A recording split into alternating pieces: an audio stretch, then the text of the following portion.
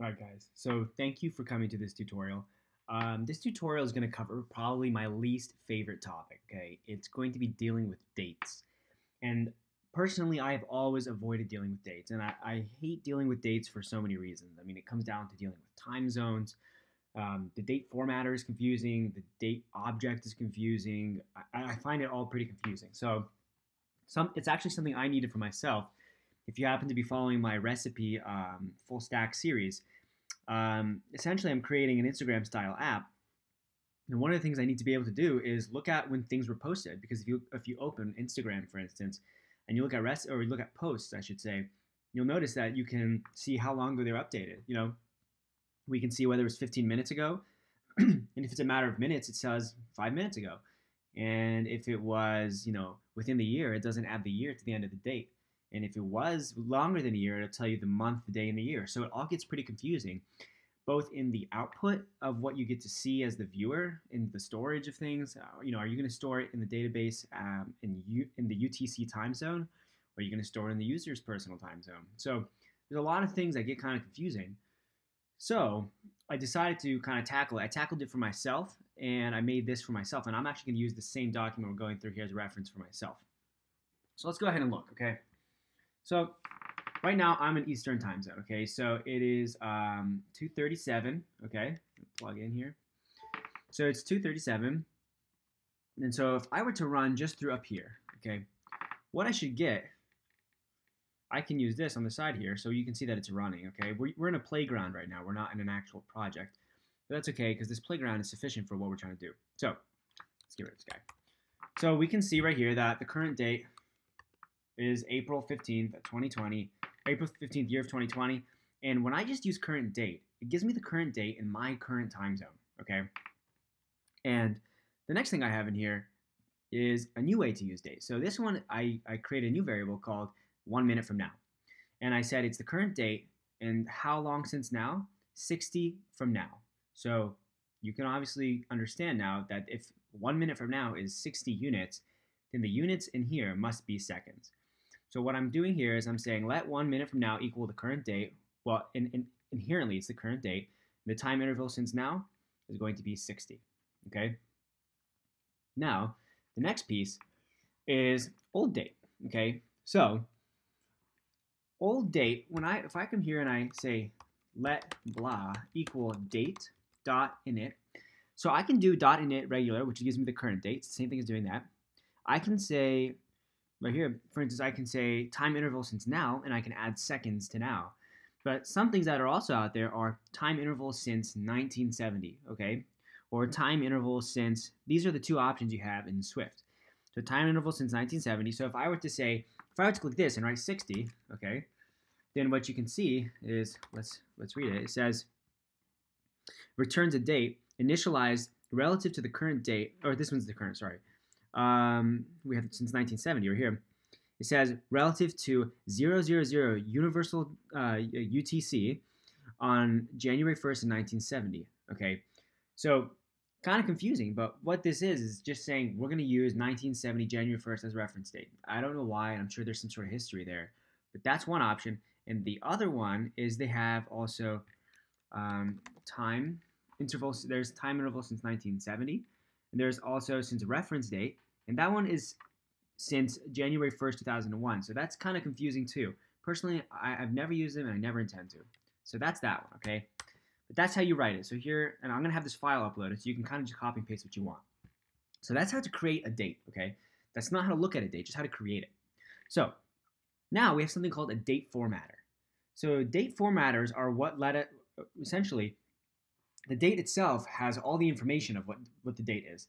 But whether it looks like this or any other possible way, like, maybe I don't want to show the time, or maybe I want it to be in military time, or, there's all sorts of options.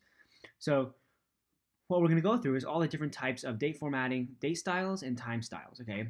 So date styles will modify the front half, and time styles will modify that right side half, okay? So what I did is let's start with this one. So the date formatter, if the date style is full and the time style is full, then let's look down here. You can ignore this for now because I did for most everything now on, I did printing. Okay, so you can look down here. So the full one looks like this: Wednesday, April 15th, 2020 at 2:38:26 Eastern Daylight Time. So that's really descriptive. That's what the full description looks like. Now let's look at long. So long, we have April 15th, 2020 at 2:38:26. Okay, that's getting smaller, EDT instead of that whole thing. There's no Wednesday now. Okay, then go to medium. Let's look at that. So April 15th, 2020 at 2:38:26 p.m. Now we're really getting small, okay? And that's good. That's what we want. That's what I want for my app. You know, it depends on what you want. So the big thing is all I'm doing is I'm still looking at the same thing. So I have a date formatter object, and I'm going through and changing the values of date style and time style and seeing what the output looks like, okay? So I'm changing them and saying print the current date with the current date formatter type, okay? So now we've seen through medium. Let's look at short. Short is very truncated, okay? Looks like that. Let's look at none. What is none? None is none. There's just none, okay? So now let's look at some other options. We have, what we can do is we can actually dictate different formats using strings, okay? And I'll include a link to all the different ways you can look at them. So if, for instance, I use this following date format, we would get something like this. We would just say April 15th, okay? Now, if I add the YYYY, suddenly I get the years, okay? And I can even make modifications to the time zone, okay? So this is where it gets interesting. So I can go here, enter, and it's going to show me that, so if you'll notice, I put YYYY-MM-DD, okay? And then a T, and then HH:MM:SS, okay? From my understanding, I can put anything. I can probably even do another one of this, okay? If I run it, there we go. I got a double dash here. So what I put inside here is what happens to go through. And then the same way you have T, so I'm going to get rid of that. Now let's go back to the original. It's just a dash. The same way you have a T here, I can make this say 2, okay?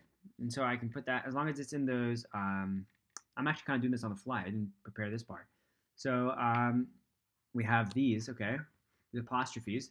So as long as I hit enter, I can almost guarantee that it's going to actually accept it. It's going to write 2 all the way in the middle. Okay, so really what it's reading for is the Y's. It's reading for the M's, the D's, the H, the M, the S. You can write anything you want inside this apostrophe, and you can even put like a bunch of these dashes here. Okay, so you can format it however you want. So these will indicate what the actual date pieces will look like, and then the things in between them will dictate kind of the other characters in between. So look at that. Okay, so let's go ahead and just clean that back up. So now let's go ahead and run it back through here. Okay, so there's 2 things we can do. One thing we can do is we can create a date forward. So I can say date formatter. I'm going to, sorry, what I meant to say is, sorry, for this section, what we're going to do is we're going to actually work backwards. We're going to take a string. So imagine you had created a timestamp and you put it in your database. This is what it looked like. Now suddenly you need to take that piece of time data and convert it backwards into a date object that we can use for comparative reasons, okay? So what you can do, you can designate, okay, this string is going to, we're kind of deciding this. So we're saying, oh, I know that it was stored as a UTC value, okay? So given that I know that, and given that I know that I stored all of them with this format, I can say, I'm telling date formatter, try to create a date from date string using the current date format. So by setting the date format here, just to reiterate, okay, by setting this date format, we're telling it how to read this string. So when I say the new date from string, this is now a date object, okay?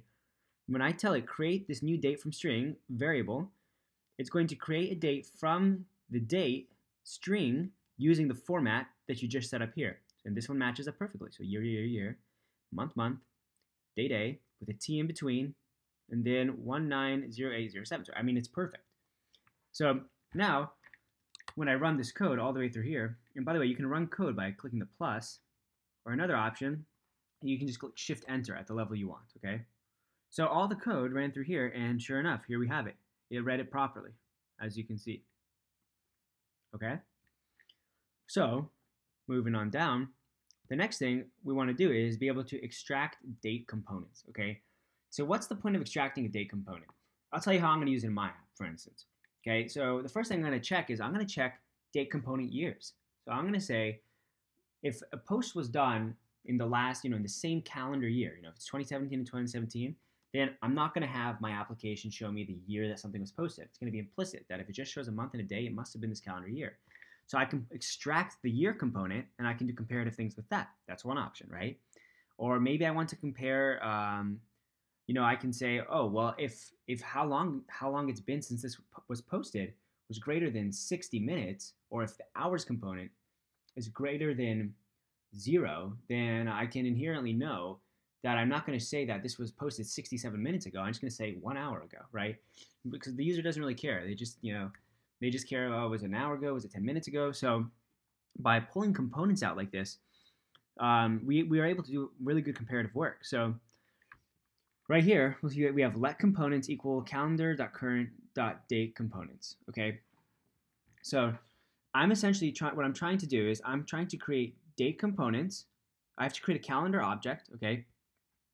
And that calendar object, I'm going to grab current and then date components, and then I pick an array of all the components I want to grab, okay? So make sure you note that this is an array from here to here. So I want to grab the day, I want to grab the month, I want to grab the year, and I want to grab the minute, okay? And it's going to ask me, well, what do you want to grab it from? I'm going to grab it from this current date, okay? So if you're just writing it out yourself, you can go like this, and you can pick this one right here, the components, okay? Set count right there. And that is an array. And that right there will be the date that you choose. But for me, that's this, okay? Because remember, I sent current date. That's what I set all the way up here, okay? And so now, if I click Shift-Enter through here, it's going to show me all these pieces. This is the 15th day right there of the 4th month of the year 2020.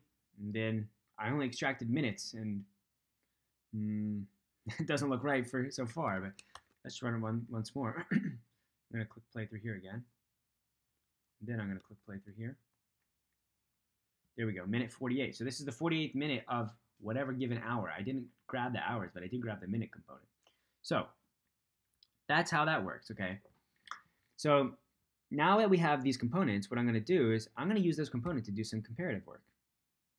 So you can actually compare dates in and of themselves, but that's probably not how I'm personally going to be using it. So you can compare dates with an if greater than and equal to, the same way you can compare numbers, because they are, from what I understand, the protocol essentially is something that can be compared. And so the next thing here is going to be, we're going to create a new date from components, and then we're going to compare them. So I'm going to create a new calendar, okay? And then I'm going to create I'm going to create a new date from these components, okay? So sorry if this was a bit confusing. This is all one piece. This is all one lesson from here to here, I should say. These are all mini lessons, so this is one mini lesson. So this is how we created all the components out of a date, okay? And then this is how I created a date back out of those components, okay? So one thing that's important to note is that this current date, when I grabbed its components, okay, I didn't grab the hour. So from what I understand, if I were to come here and hit Shift-Enter again, new date will likely not include any information about, you'll notice that it says it's April 15, 2020, but it thinks it's 12:50 in the morning. It doesn't understand that it's 2:50.